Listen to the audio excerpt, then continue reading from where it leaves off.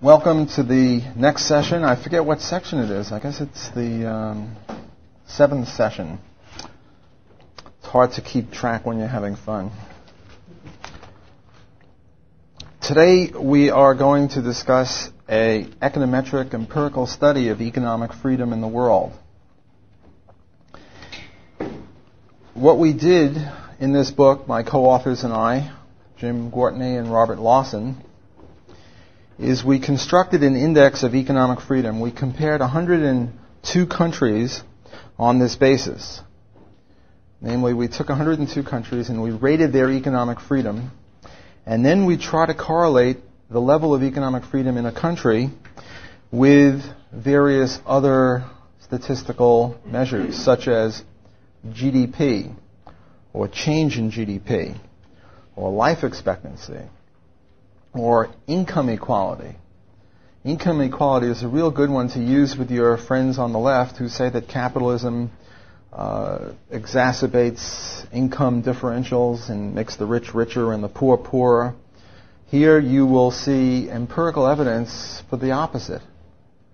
Namely, that the more economically free the country is, the less the difference between rich and poor. To give away the punchline, before I even get into it, the reason for this is that in an economically free country, the tendency is the way you get rich is by enriching other people. Think Bill Gates. How did he get rich? By stealing money from the poor? No. He got rich by enriching the lives and wealth of everyone else by trade. And every time he sold a computer, he enriched someone else, at least in the ex ante sense, and usually in the ex post sense as well. Whereas, take somebody like some dictator in Africa or South America who's got a big bank account in a Swiss bank account. How did he get rich? Did he get rich by enriching his fellow citizens? No, he got rich by pushing them down.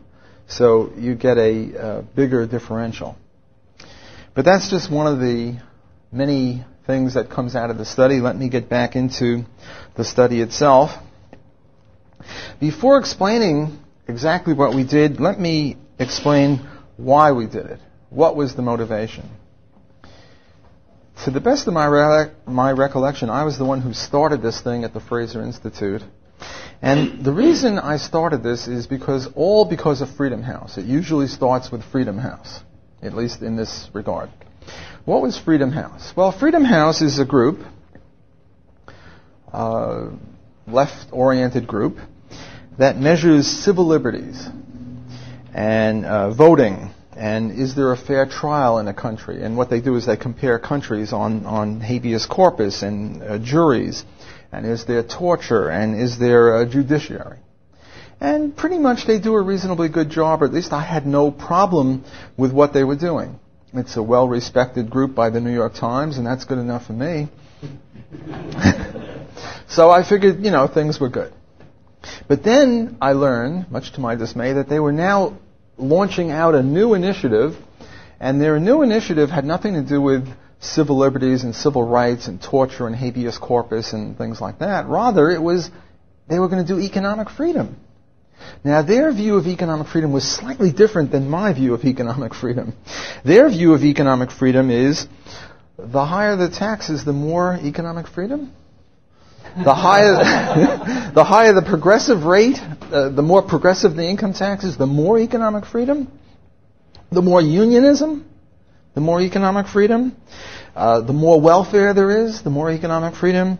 The more non-discriminatory laws there are, the more economic freedom. The more environmental protection, and by environmental protection they don't mean what we were talking about yesterday about upholding property rights. What they mean is, compelling recycling or something like that. So I said, whoa, this is awful. If these people get away with this, and they're the only ones doing it, then economic freedom will take a cut. It will be very bad for economic freedom. So I figured, we should do it too. I was working at the Fraser Institute then, and happily we launched a whole bunch of conferences with the support of the Liberty Fund. And the whole bunch of conferences emanated resulted in this book, but when we started, we weren't as clear as we were when we ended. There were 4 or 5 different annual conferences that eventuated in this book. So one of the big motivations was to head off the Freedom House Index at the pass. Another is, it's like Mount Everest. Why do you climb Mount Everest? Because it is there. And it seemed to be a challenge to, we talk about economic freedom in a philosophical sense. And that's all well and good, and I'm in favor of it, and I try to contribute to that discourse. But it was a challenge to try to put numbers on this. And it's even more of a challenge because people say that Austrians, the only numbers they have are on the page of the publications, and, I wanted to show that that wasn't true. Another motivation is that in the economics profession, the overwhelming mainstream received opinion was that the way to have economic development for underdeveloped countries is central planning. For example, here's a quote from Gunnar Myrdal, your favorite Nobel Prize winner. He won it alongside Hayek in 1974. And here's a quote from him. Quote, "The special advisors to underdeveloped countries who have taken the time and trouble to acquaint themselves with the problem of underdeveloped economics all recommend central planning as the first condition of progress." So, if this is, central planning is the first condition of progress, that means that economic freedom, which is the absence of central planning, will not correlate with growth. And we wanted to make the case that this was not so. Peter Bauer is my guru in the economic development of underdeveloped countries. And he is absolutely brilliant, and I recommend his writings. He has this thing called the 3 M's, M as in Mary. The 3 M's of foreign aid were monuments first. It doesn't have to be a statue of the dictator, although it could be, but it could be a steel mill that costs 5 times as much to make the steel as you could have imported it. Or a domestic airline which costs 10 times as much to carry people around within the country as you could have had with another outside airline coming in, but we don't want outsiders coming in and taking jobs away or whatever. The second one is Mercedeses. That's where the rulers drive around on the basis of the foreign aid that they are given. And the third is machine guns. And we know what the machine guns are doing. See, the point is that foreign aid is a very small percentage of the Western countries. Lauren, come give me the stuff.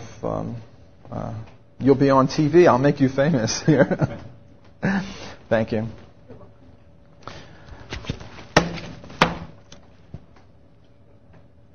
The foreign aid is a very small part of the donor country's GDP, but it's a gigantic percentage of the recipient's GDP. So without it, it doesn't matter that much which tribe in the African country is the government, because the government can't do too much. But when the government is showered with money for the 3 M's, then it's an imperative matter as to who the government is, and then you have tribal warfare. And also the best and brightest of the young people, instead of taking jobs like engineer or doctor or nurse or businessman, something that could help with economic development, instead they become lawyers. No insult to lawyers here, but lawyers isn't the first thing you think of when you think of economic development of a poor country. Lawyers, the better to get some of this boodle. So foreign aid is a disaster, and the foreign aid is usually to support central planning, and it's given to the people who screw up their economies. So foreign aid is just a disaster, and this was one more motivation for trying to get an index of economic freedom that was more consonant with our views rather than the Freedom House's views. Then, too, there's nothing that the mainstream economist loves more than to correlate things with other things. M1, M2, M3, M16. No, that's not right. Unemployment, trade deficit, interest rates, budget deficits, correlate this with that and see what happens, because they're sort of lacking in economic theory. So they have to, just sort of throw numbers out and see if anything comes out, and that's how they develop their economic theory in some ways. So as a matter of outreach from an Austrian to the mainstream, I figured I'd offer them another thing to correlate, and something that might make more sense to correlate, because economic freedom is important. So we get the relationship between economic freedom and GDP or whatever. And another reason, another motivation was, suppose you wake up tomorrow and you're the dictator of some small country. Now, I know it's not likely, but, I've been watching a little too much TV, and, it could happen. And suppose you wanted to stay on as benevolent dictator, only you didn't know how to create economic development in your country. Well, the answer would be promote economic freedom. And look at our index and see what the index is composed of, and then do what the index implies.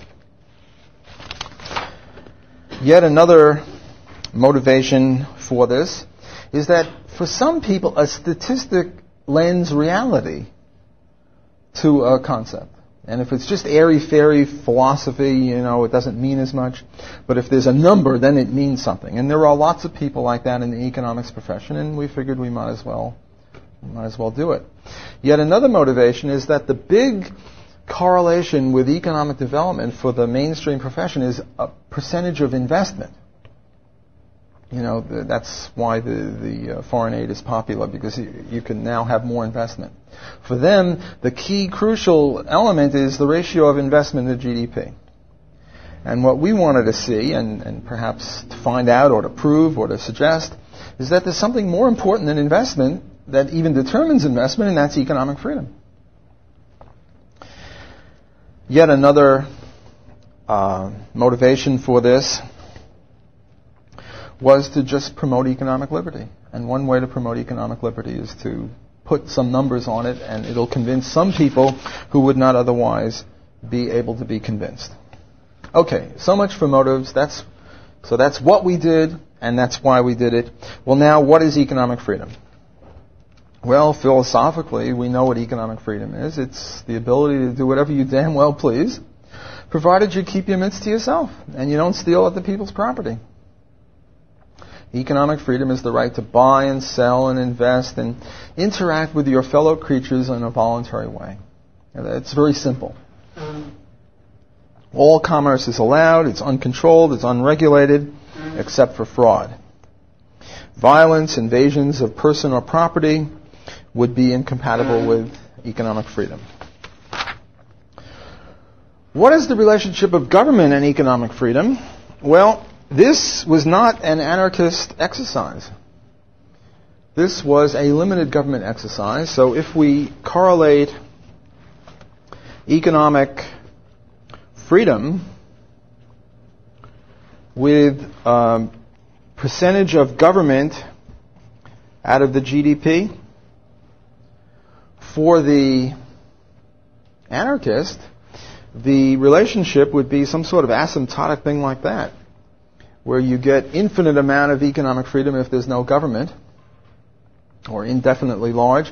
And by here we define government not just as official government, but any governmental act, such as theft. In other words, if a private criminal comes over and mugs you, that's a governmental kind of a thing.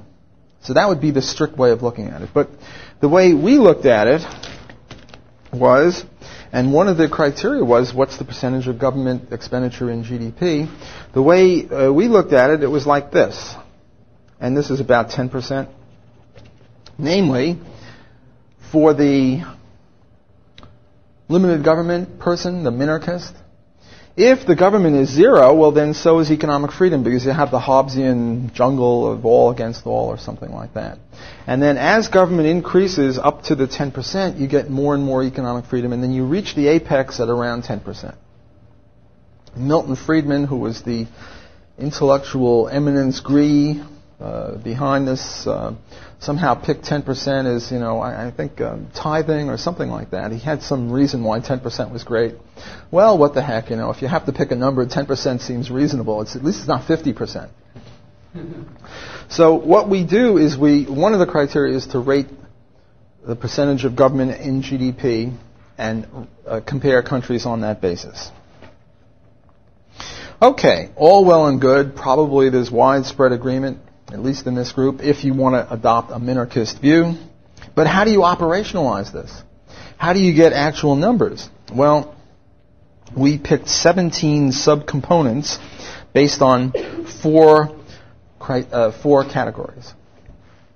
Now, I've given out stuff to everyone. You've all got those handouts? Okay. Let me see if I can get myself in gear here. The first way to look at this is, here are the overall components. There are four categories, and the four categories are, let me get my notes here, here they are. First is money and inflation. Can you see that?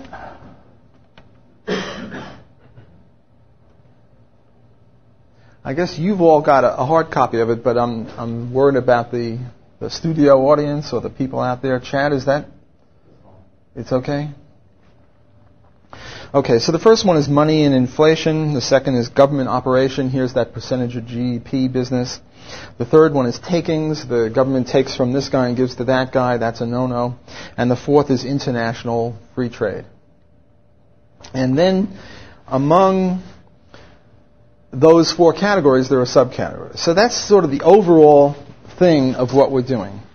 Let me give you the results before going into the details. And here is one way to look at the results.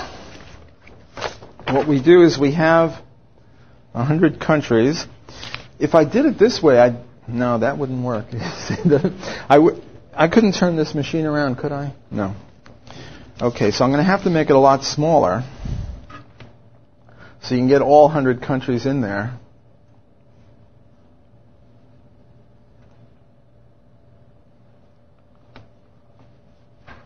What we do is we rate all the countries, and you can see that this was 95 before Hong Kong was taken over by China. So the freest countries in the world were Hong Kong, Singapore, New Zealand, the U.S., Switzerland, Malaysia, United Kingdom, Thailand, Canada, Japan. The least free were at the other end of the spectrum. We have Burundi, Ivory Coast, Romania, Haiti, Syria, Iran, Algeria, Zaire, Somalia, the rogues gallery of countries in terms of economic freedom. Okay, we did this. Remember I said there were 17 different criteria in four categories? Well, we have to talk a little bit about the weighting system. W-E-I-G-H-T-I-N-G, the weights of each of the criteria. There were three ways to calculate the weights. One was to calculate the weights so that each of the 17 criteria had a equal contribution to the overall index. And the way you do that is you make the weights in inverse proportion to the variance of each category. So if a category stretched from here to here, you have to reduce it. If a category was very close like that, you had to expand it a little bit so you'd have an equal contribution of all 17. That's one way to do it. Another way to do it would be to just take a survey. And we took two different surveys. One, I think was, if I remember correctly, was all the participants at these conferences. And there were, 20 people at each conference. And the third way we did is we picked the Mont Pelerin Society as a large group that would roughly be freedom-oriented. And we gave them a survey, and we said, all the weights have to add up to 100. What do you think are the most important of these components? And I'm going to present two different versions of this business. Here's one version of the business, and this is a summary index of all three. And this heavily weights income transfers. So you can see that France and Denmark are tied for 32, whereas when I do it in a slightly different way, here France and Denmark, which specialize in redistribution, move up to 16 and 20, respectively, or 20 and 16. So there are slight differences in the weighting systems, but as it turns out, the weighting systems don't matter too much. So I'm just going to ignore it. Here is a sort of a look at how the weighting systems came about. Over here we have the 17 different criteria. And the weightings come out differently based on whether we purposely try to make each component be responsible for the inverse of the variance, namely an equal contribution, or we take one or the other of the surveys, or we take all three. And most of what I'll be reporting would be all three of the systems averaged out.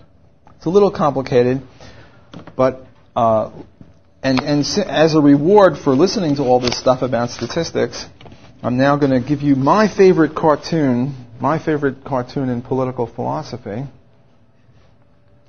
I don't know if you can see that clearly. Helping the poor. The big government, in both cases you have people at the bottom of the pit and other people are at the top of the pit who are helping them. And in the one case it's the big government answer and they're handing down buckets of food and the guy is crying out, more food. And in the second panel, the free market answer, again you have people at the bottom of the pit, and now what they're handing down is rungs of freedom. And the guy is yelling out, more rungs. And it sort of indicates to our friends on the left who think that we're against the poor, that we're not against the poor, it's just that we have a different way of trying to help the poor. And our way of trying to help the poor is not to give them food, it's to give them economic freedom. Okay, let us now go over each of the 17 criteria. And the first one I'll illustrate this with is with the United States. And I'm now focusing just on this component here, so I'll make it a lot bigger. I can't make it any bigger than that. There we go. So just look at this part, the top four. Money is an important part of economic freedom, and a sound money is part of economic freedom. Just as the blood is an important part of the body, so is money an important part of the economy, because money is sort of the bloodstream of the economy, if I can make that analogy. Money touches almost every interaction in the market except for barter. So money is very important. Okay, well, what's the first one? The first one is annual money growth. Well, that's a problem. Why are we picking annual money growth? Because you see, what we want to do is we want to pick things that have to do with economic freedom. We don't want to pick things that have to do with GDP, because if we do, then we'll be accused of fudging. You know, of course there's a correlation because you defined your index on the basis of it. So what we should have done ideally, well, what would be a free market money? Obviously, a free market money would be gold. Why would a free market money be gold? Because whenever the market was free to pick a money, it always picked gold and sometimes silver. Initially, it would pick things like, I don't know, herring or bananas, but those weren't good monies for various reasons. And then they got fishing hooks and salt, and those weren't as good as gold because gold was, you know, easily divisible without loss of value. Like a diamond, you break a diamond to make change and you lose most of the value of the diamond, whereas you break up a gold piece and, you know, it has its value. Cement wasn't a great money because you know, it's hard to carry around cement. You don't get much value per weight or per cubic in cement, whereas in gold was a good money. Okay, so what we could have done is said, okay, look, how many countries are on the gold standard? 0. So let's give every country a 0. We could have done that, and that would have been philosophically satisfying. But the whole point of making an index is to distinguish between countries, and if we gave them all a 0, it would have been as if we wouldn't have included that as a criterion. So we couldn't do that. So our reasoning was, well, look, what's one of the benefits of the gold standard is you're not going to get inflation because the government can't, create gold, whereas they can create zeros and paper. And if they were on a gold standard, the inflation rate would be 0. Or something, or it'd be very low. Well, what we then did is we went around to all the countries and looked at what their inflation rate is or their increase in the money supply rate was, and that's how we rated them. So you have to realize that when you get into empirical work, you can't be pure, you have to make compromises. There was even a compromise. Why did we pick 17 criterion and only 102 countries or 101 countries? I forget how many countries there were. Well, this seemed reasonable to us. Our competitors, the people at the Heritage Institute, picked 9 criteria, and that way they got about 180 countries. So, in other words, the more criteria you pick, the fewer the countries you'll get. You could have picked 1,000 criteria and got no countries, or you could have picked, 1 criteria and got every country, but neither one would tell you as much as the compromise. Now, I don't think that our decision was better or worse than the Heritage's. It's just a different way of approaching it. One of the problems I got into, I was, at the time that this book came out, I was going for tenure at Holy Cross, and one of my colleagues who was deciding on my tenure was an expert in China, and we didn't include China, and he was livid. How could you not include China? China's a big country, yak, yak, yak. And the point is, if we would have included China, we would have had to lose 6 or 8 other criteria, and we decided, to go that way. Okay, so the first one is money and inflation and annual money growth in the last 5 years. And the higher the rate of growth in the money stock, the lower the rate you get, and you're rated 1 to 10. So in parentheses, you see, like for 1975, the last 5 years previous, the money increase was 3.5 and you got an 8. For 1985, the number was a little higher, 5.8, so you got a lower number. In 1990, it was you got a 9, which was a higher rating because you had a lower rate of money inflation. You get the point? In other words, the higher the annual money growth, the lower the mark you get. And that's how you get the numbers. The second criteria is inflation variability, because it was seen that if a country inflated at a solid 5% all the time, that was somehow more economically free than if one year they would do 0 and another year 10 and then 0 and then 10, another minus 10, another plus 20, and they would add in a certain amount of... Gold wasn't like that. Gold was much more steady. So, in effect, this is yet another way of capturing what economic freedom would mean in money. Now, I'm not going to go over all 17 of these criteria in the fine detail that I'm doing on the first one, or the first 2, but I will go over them and I'll illustrate different countries. But let me look at over here at the top. See, these are the 3 ways of doing the summary for the 5-year periods. And here is the summary rating for the average of all 3. And you can see that the economic freedom in the U.S. is slightly increasing from a pretty good, this is out of 10, and 6 is decent, but not really anything to write home about. And 7.7 is a little better. One of the things that comes out of this is when, people like George Bush say we're the freest country in the world economically, we can say, oh, no, we're only the 5th freest, or something like that. But one of the objections I've found whenever I show this to people is everyone, especially from foreign countries, says, this is pretty good, but my country you rated too high. Because everyone knows their own country, and they hate their own country, and they know their own country pretty well. I say, we couldn't be that good. The point is that other countries are pretty crappy too, so... Okay, so we did the first 2, 1A and 1B. 1C is, can you own foreign currency? And if you can, you get a 10, and if you can't, you get a 0. And you can see by some of the other countries that I gave out in the little thingy, for example, in Israel, as we'll later see, you cannot maintain a bank account abroad, which is the fourth criteria. In the U.S. you can, so you get 10s all the way across. Okay, so that's the first category, and the data we came from the IMF and the World Bank and a World Currency Yearbook from the IMF. In other words, the data we're getting is, for the most part, not made up by us. It's rather reporting from what is seen by most people as legitimate sources, because we're going to be trying to convince the enemies of economic freedom that this has some merit. Therefore, it was incumbent upon us to pick sources of the data that they would at least grudgingly respect.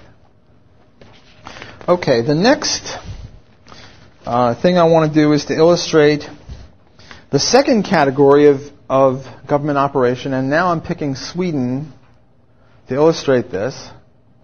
And before I get to that second category, let's just talk about Sweden a little bit. You can see Sweden is also increasing their economic freedom, but they're starting from a lower base and ending at a lower place, although there is improvement.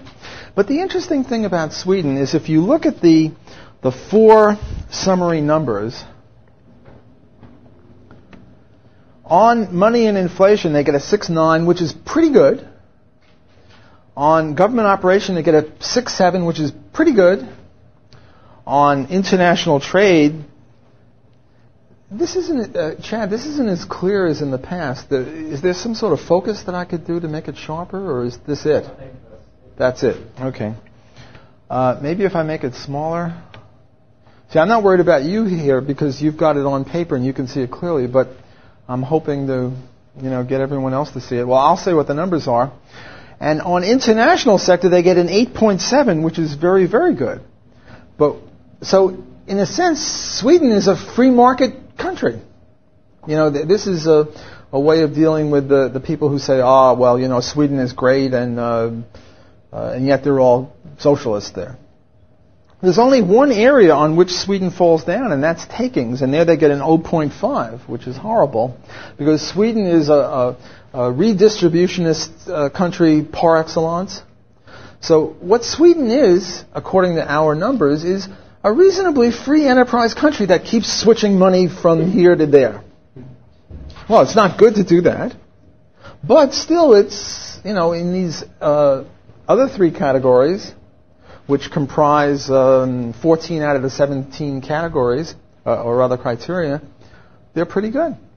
Okay, now let me use Sweden, and I'll focus down a little bit so we can just look at Area 2, which is our main focus in this. In other words, what I'm doing is I'll take four different countries to illustrate the four different categories. So we're now on Sweden, and we're now on Roman numeral 2, government operation. So what's going on here? The first one is government consumption percentage of GDP. In parentheses, it's the percentage of government that out of the GDP, ignoring transfers, because transfers we consider in category 3. Everyone with me on this? Is it understandable?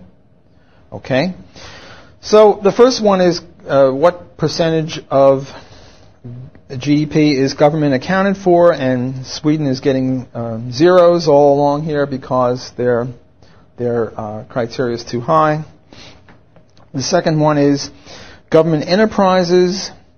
Do they have a steel mill? Do they have a radio station? Things like that. The more of those sort of things they have, the lower the mark they get. The third one is price controls, and we don't have data for every year, but at least we have data for the last 5 years, and they're pretty good. They get a 6 and an 8, which means that they don't have too many price controls. Entry into business. How easy is it to get into business? There's this guy, what's his name, from Peru? Sorry, help me out. Who's De Soto, Hernando De Soto. And what he does is he goes around to various countries and he sets up a business. No bribes, just doing it legally. and he, some business like selling watches or repairing shoes or something like that. And he calculates, well, how many days does it take from the first day that he goes down there and asks for permission to set up a business, and how much money does he have to pay legally? And, 3 years, 5 years, never, or, and in some countries you can do it in 1 day. Or in some countries you don't even have to ask permission. So here, that's the criterion. The quicker you can set up a legitimate business in a country, you get a 10. And if you can't, you get a 0. And we rate the countries for how long it takes.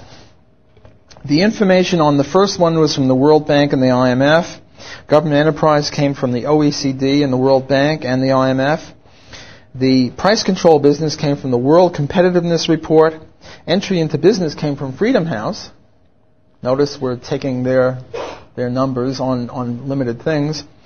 The legal system came from Freedom House, namely if you sue a national, will the court just throw you out because you're a foreigner and they're a domestic person?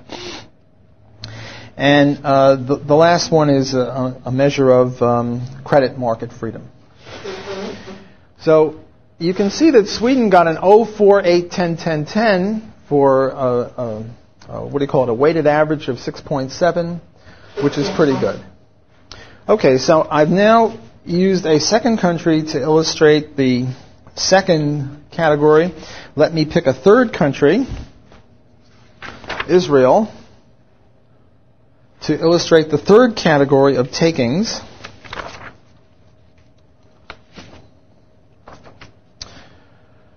And in the Israeli case, you can see that they start at a very low number. They're increasing, but they're pretty pathetic in terms of economic freedom. Now, Israel is a very interesting country. They're interesting on two bases.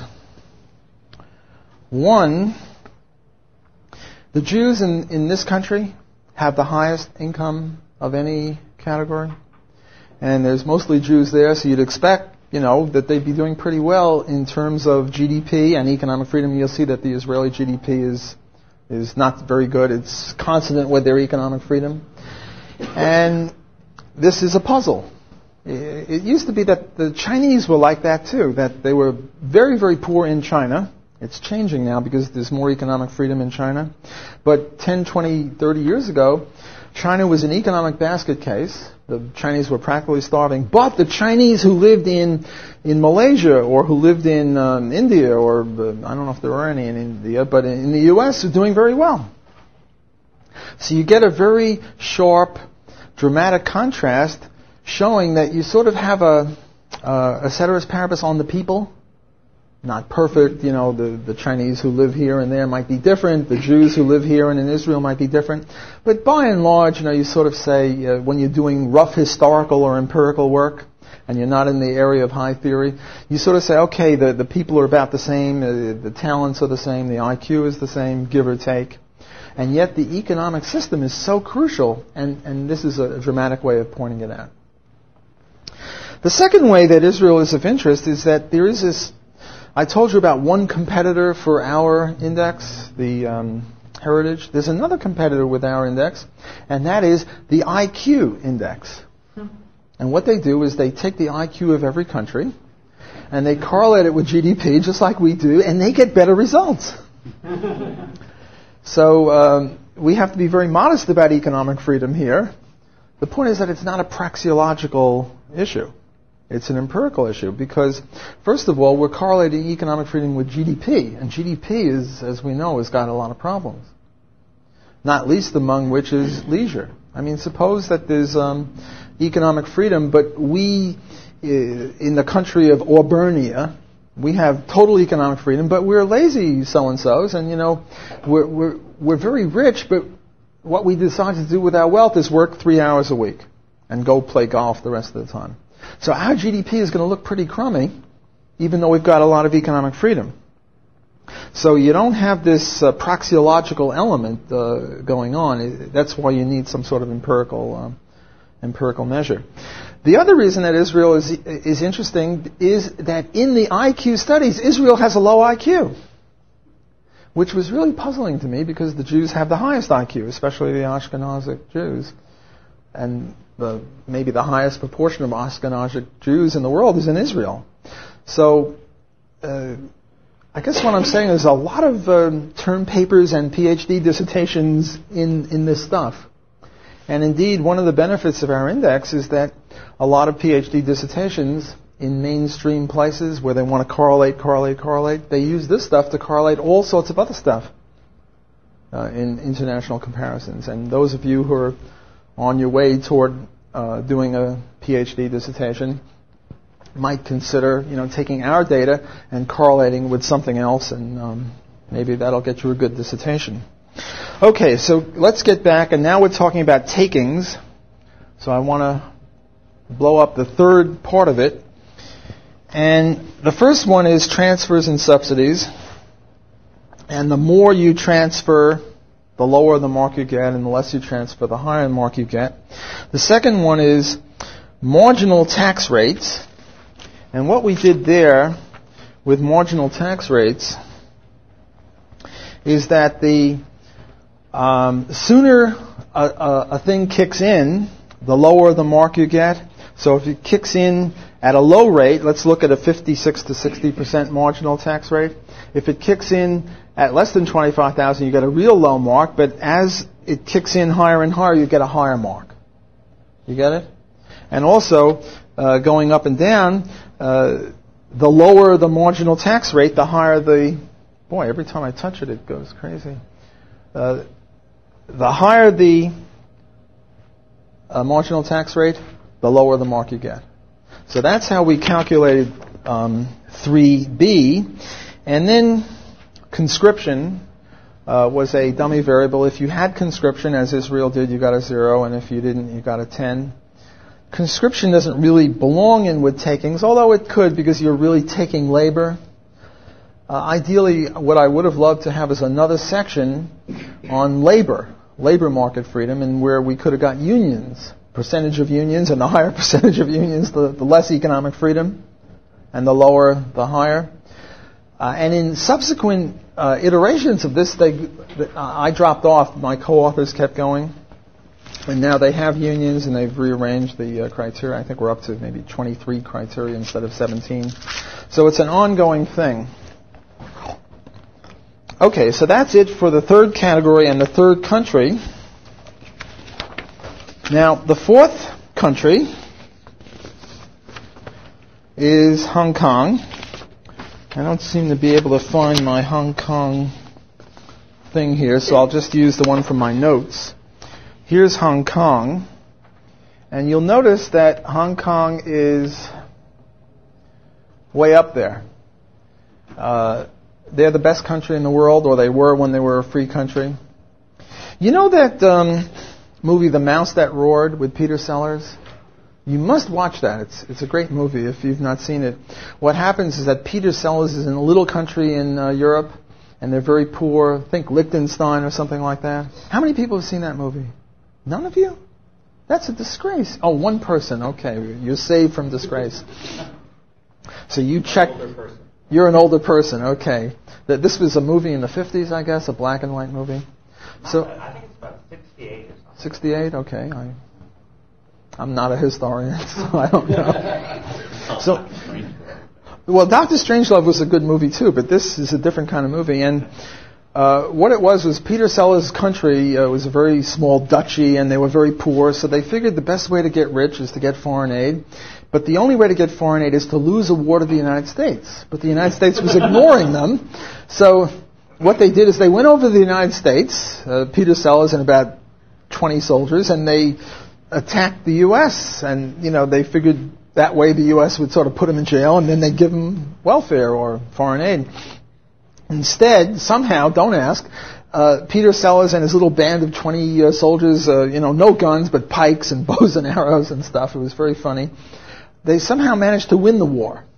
Now, Peter Sellers plays about 6 or 8 of the characters. He's the queen, he's the king, he's the duke, he's the general, and the funniest part of the movie was when you saw two half split screen, where Peter Sellers, the general, is reporting back to Peter Sellers, the prime minister, saying, "We won the war," and the prime minister is saying, "You fool! What do you mean you won the war? You're supposed to lose the war." The point is, there's a point to this. It's not just total silliness. The point is that, in a sense, Hong Kong could be looked upon as the mouse that roared. You'd think, Hong Kong versus China, 10 million people versus a billion people. Who's going to win the war? Obviously, the big elephant will win the war, not the little mouse. But in the ideological war, it seems almost that the Hong Kong mouse beat the giant of China, because now China is taking the Hong Kong road, at least economically. Okay, there's a Tiananmen Square here and there, but heck, there's also Waco, which is roughly the equivalent, and no one would say that we're not economically free because of Waco. But you have to distinguish between economic freedom and other kind of freedom. Waco is not a free thing, but it wouldn't get on our index. We've got no Wacos here. We're limiting our vision to economic freedom. Okay, so we're now illustrating the last of the... Well, I've got my notes there. Maybe I'll use a different one. I'll go back to Sweden to illustrate the last of the four.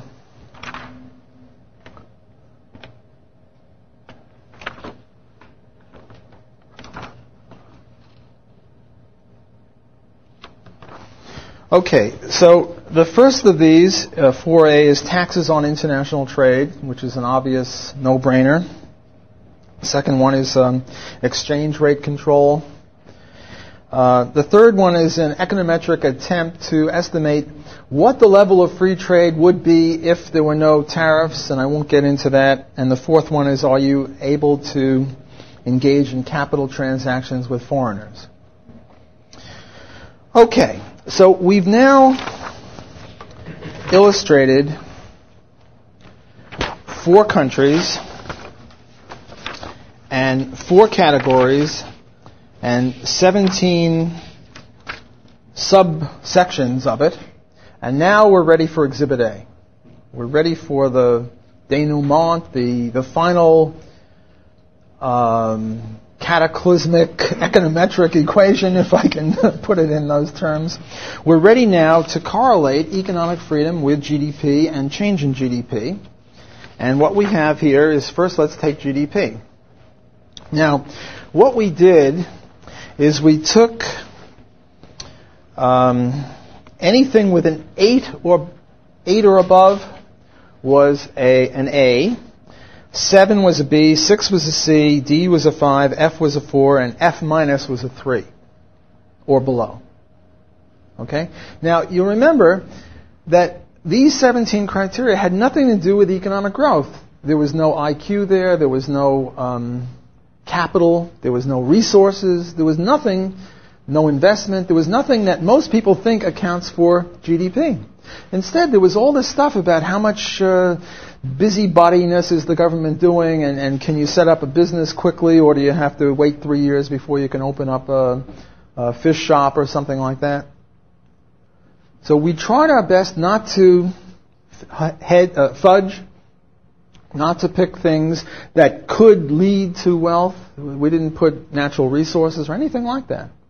We put things to the best of our ability, given, for example, that there's no gold standard and we had to use something for money.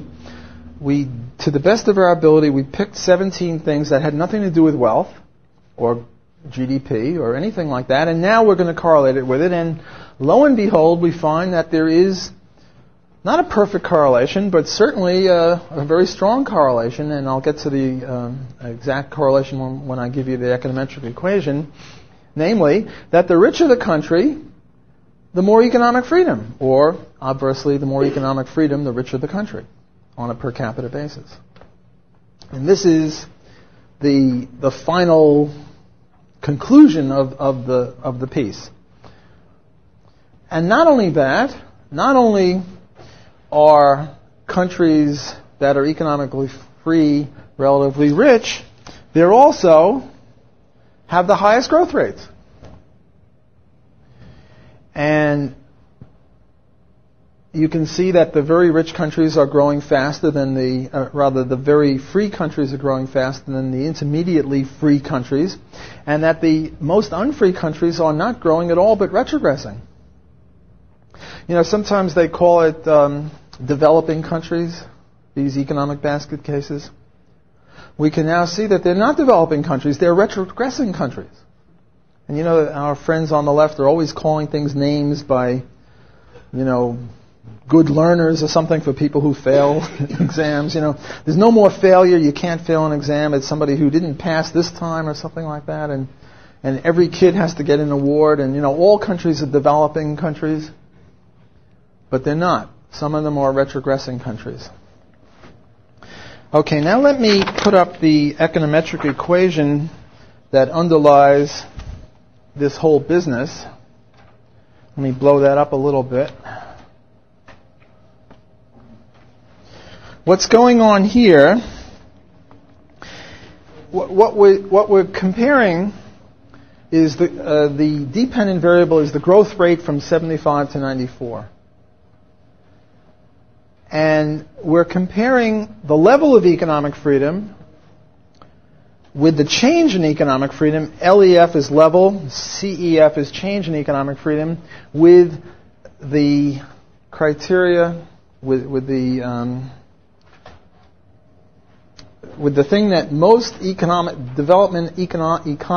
think is important, namely the percentage of investment compared to GDP. Now, our t-values in percentage, in brackets, are all statistically significant at the 5% level, which shows that the t-values are above 2. The important thing to look at is the coordinates there. And you can see that for every 1% increase in growth rate, there's a 20% contribution by investment. But note that the change in economic freedom is 5 times more important, because 1 is 5 times higher than 0.19. And the level of economic freedom is roughly twice as important as investment. So if you one day wake up and become a dictator and want to be a benevolent dictator and want to bring your undeveloped country into economic development, yes, the more investment, the better. But investment costs money. Where do you get it from? Whereas with a stroke of a pen, you could just sort of write stuff and say, okay, we're getting rid of this law, we're getting rid of that regulation, and the power of it will be either twice or 5 times as much in terms of either level or change in economic freedom. Okay, this is sort of the high point. The rest of the stuff is just implications of that. So let me go over a few of the implications. For example, first we take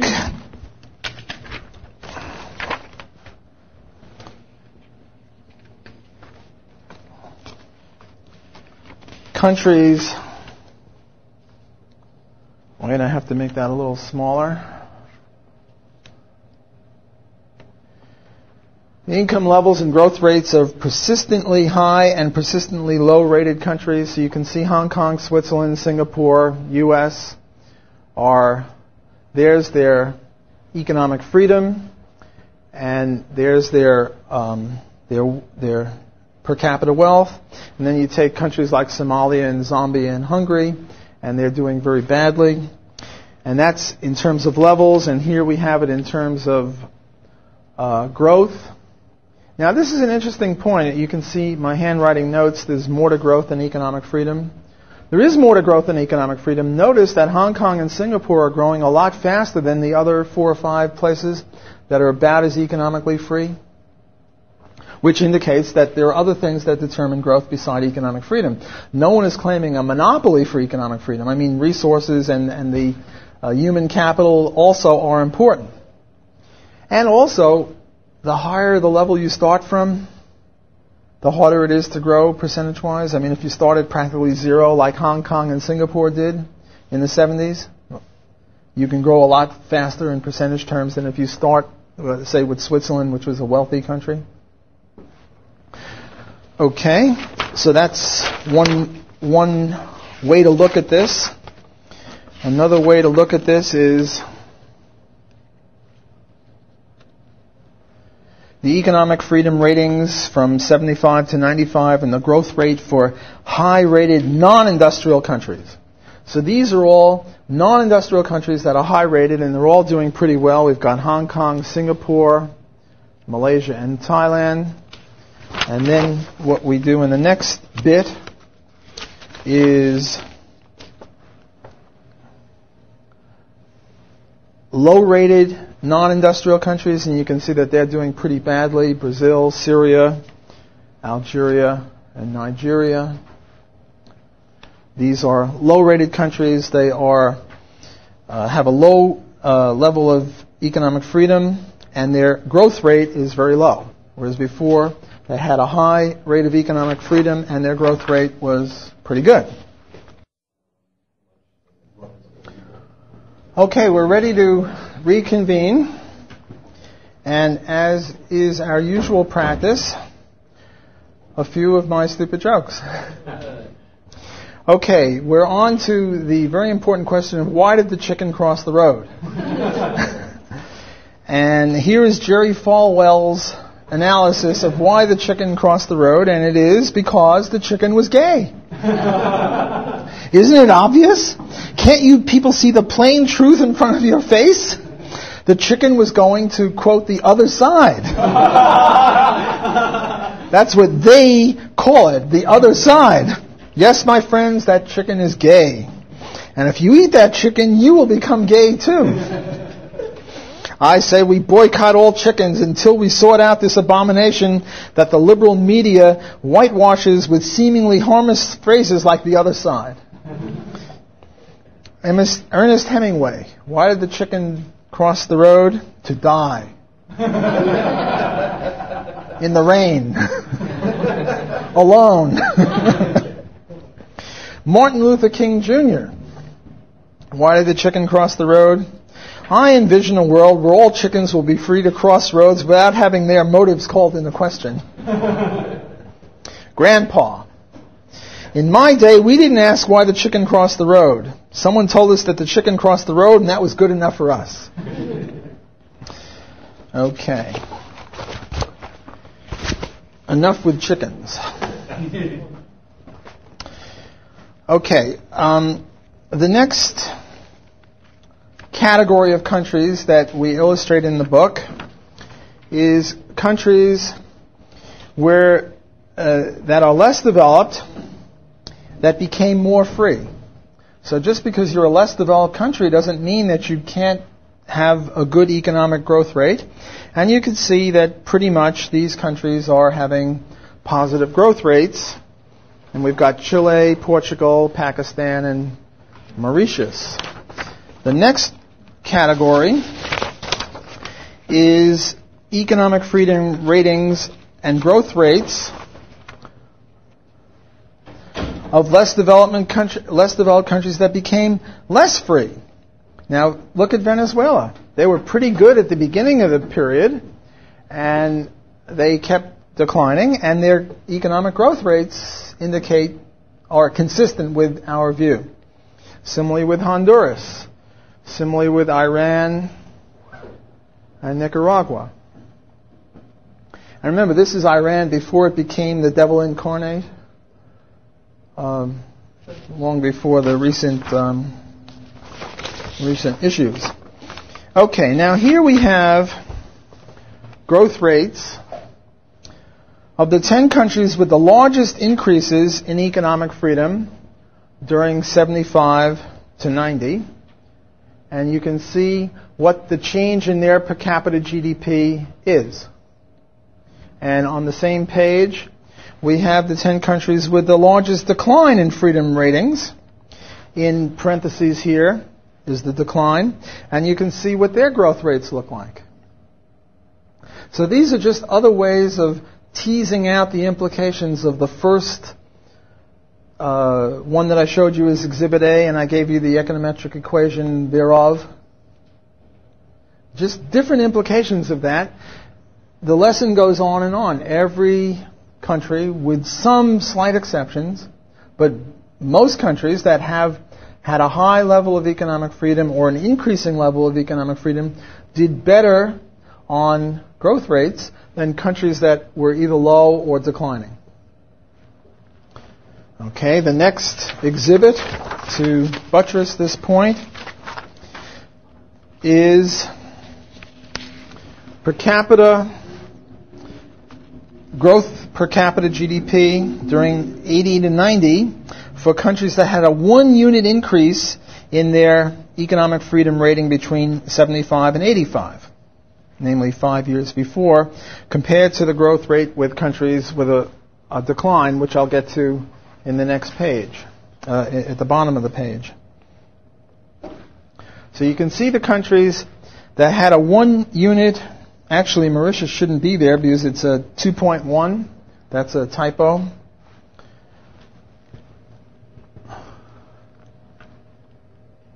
And also, here are the countries with a 1 unit loss. And actually, Iran and Nicaragua shouldn't be there because that's a typo also that I just discovered this morning, because they have more than a 1 unit loss. But all the other countries had a 1 unit loss, and you can see what their growth rates are like.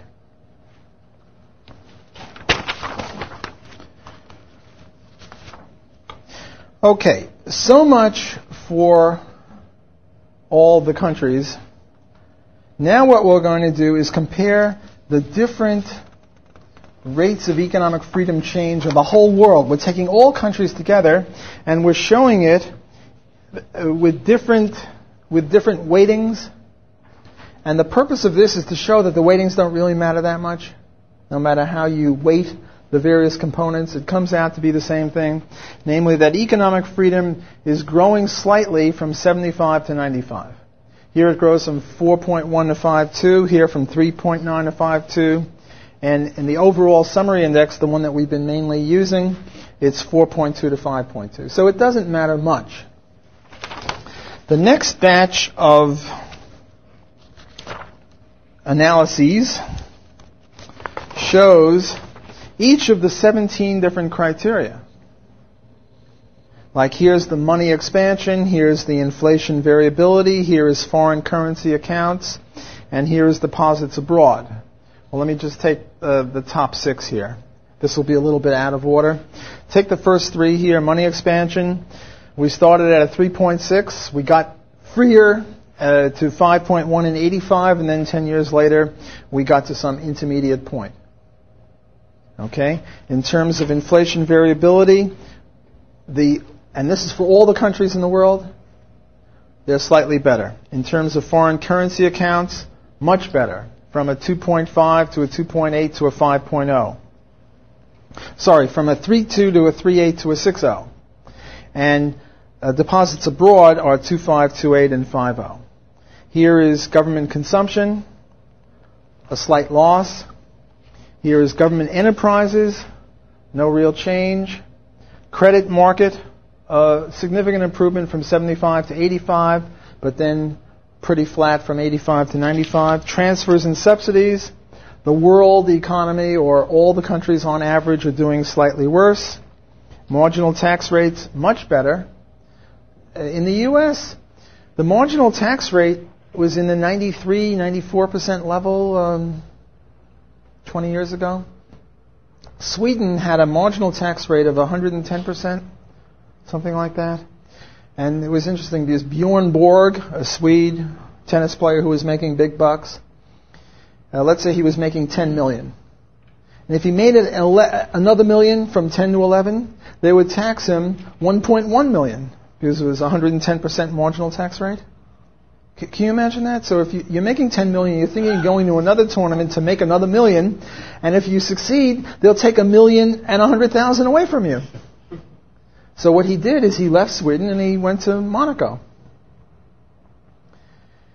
There's a movement afoot nowadays to reconcile tax rates across countries because it's really unfair. Those countries that have low tax rates, the Bjorn Borgs leave and go there. And in the EEC, or in the European Economic Community, they're trying to, France and Germany and the bad guys are trying to make those countries that have lower tax rates level up to their level.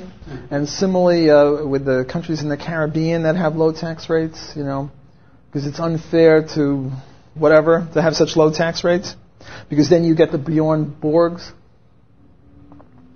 Well, marginal tax rates are, part of the story, and we are doing better overall in marginal tax rates. The U.S. is a big part of this because we're a big country, relatively big. China is not in there. India is, but China is not. So in marginal tax rates, we're doing a little bit better. Conscription, worse. And here's the international sector. Trade taxes, better. Exchange rate controls, better. A little slippage from 75 to 85, but then a recovery to 95. The non-tariff barriers, about the same. And capital mobility restraints, better, but we started off from a very bad 2.1 level out of 10. Okay, now we get to stuff that, in my view, is the most powerful argument that you can use with your friends from the left, and that is economic freedom and inequality. I can't get the whole thing on the page, so let me make the page a little smaller. There we go. Now, you can see that it's not a perfect correlation. What we do is on the vertical axis, we have the ratio of the top 10% income to the bottom 10% income. There are a lot of ways to measure income inequality, but that's a reasonable one. What's the ratio of the people at the top 10% to the bottom 10%? There are other ways, but that'll do just fine as a rough measure of what the inequality is within a country. And on the right, or rather on the horizontal axis, we have levels of economic freedom. And you can see that in the countries with the greatest inequality, they are the country with the least economic freedom. And the country, well, I can't say the country with the top rating has the most inequality because that's the middle country. So you don't get if you connect all the tops of these things, you don't get a clear and unambiguous downward trend. But if you take the least squares line between those points, you can see the trend is downward. This is a very, very powerful argument against people on the left. Because whenever I give this talk, this summary of the book, to a mixed audience, the big, big question is, well, what about income inequality? For them, that's more important than whether you're starving. I mean, if everyone is starving equally, that's sort of okay. Because, it's egalitarian. Egalitarian is a big thing. I used to think when I was younger and more naive that when push came to shove, human life was more important than their crappy ideology. And I learned that it's not so. For example, the Red Cross took blood from homosexuals, even though they knew that they had a higher incidence of AIDS, and gave it to hemophiliacs who needed blood transfusions who got AIDS. This was the triumph of ideology over human life. The ideology was to not insult homosexuals, and so if people died, they died. Well, this ideology is very powerful stuff. It's even more important than life for a lot of people. So what we're doing is something very important, dealing with ideology. We're ideologues, namely people who study ideas. I don't see why that's bad. You're an ideologue, you're evil. I mean, you're studying ideas. Okay, so this is maybe the second most important chart in the whole thing. The first most important chart was showing that the freer you are, the wealthier you are, and the freer you are, the faster you're growing. But maybe this is even more important, at least for converting people on the left. And I think that's a great idea to try to convince them that on their own principles of egalitarianism, the free enterprise system is better than its opposite. And again, the reason is that when you have economic freedom, most of what goes on is based on trade, and trade is mutually beneficial. Yes, the rich get richer, and they pull up everyone else with them.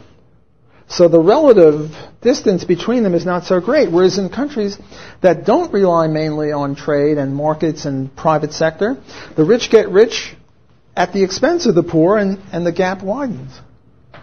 Very, very powerful debating point or insight with regard to our friends on the left. Now, there are some other charts. These came not from the book that I co-authored, but one of the subsequent volumes. This, too, is important. Economic freedom and cereal yields. Why cereal? Well, cereal is the difference between starvation and not. And there you can see that there's a positive correlation without any dips. And now you have economic freedom and life expectancy, which is also clearly the more economic freedom, the more life expectancy. So if you want your country as the benevolent dictator to have more more life expectancy, then you have to go that way. Okay, this is the end of my formal presentation on this subject. So, questions, discussion? Noah? I'm wondering on this inequality chart, how you would answer someone who would look at this and say, well, I don't see a completely downward trend, and among those in the top ratings, we don't have complete economic freedom. Who's to say that if the top rating became a perfect 10, completely economically free, you wouldn't have something as high as the bottom rating? It's not like a U shape, maybe. We just don't have those. We don't have anybody economically free enough to show that. There's nothing in my study that would counteract that. It's possible that if we went from the highest rating of, say, an 8.5 or whatever it is, and everyone was like Hong Kong at 9.9, well, one way is to look at the Hong Kong one. Right. Or to look at Hong Kong, Singapore, and the U.S. and New Zealand, which are the top four, and see if you can see if it's U-shaped. Mm-hmm. That would be an interesting dissertation. There's nothing I've done that precludes it. I don't expect it. I'd be puzzled by it. But, once you're in the empirical world, anything can happen. And what we would say then is that given this analysis of, trade improves both people, whereas non-trade deviates them, we would have to say there's something wrong with the data. Either it's GDP that's screwing up, or it's leisure, or the measurements aren't that good. But you see, this is the praxeological part. This part we don't give up. This part we know it's a synthetic a priori that trade benefits both parties and violence helps one and hurts the other. We don't give that up. Now, whether we can illustrate this, if we can't, then we need finer empirical measures that the next generation of students, such as yourself, will hopefully refine this stuff. This is a first hack at it. This is the first time this has ever been done. Conceivably, it isn't as perfect as it can be as the years go on.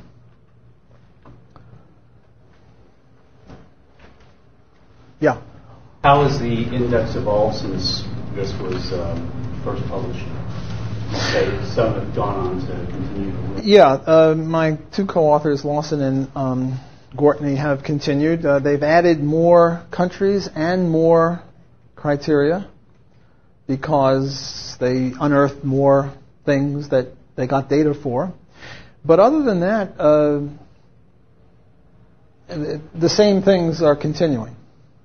We're still showing the evidence is that the more economically free you are, the wealthier you are, the faster you're growing, the more economic equality, what have you. There's no U-shape, no U-shaped thing. In 2005, it's the same thing as 75, 85, 95. These things aren't changing. Has China been added to the index lately? I can't hear you. Has China been added to? Yes, China's now in there. I've sort of dropped out because I decided that my own comparative advantage and interest was more in things like, what do you do about abortion or stem cell research or, these philosophical issues. And once I was sort of in on the ground floor with the ideas for this, but once it got going, my own personality wasn't really into the numbers.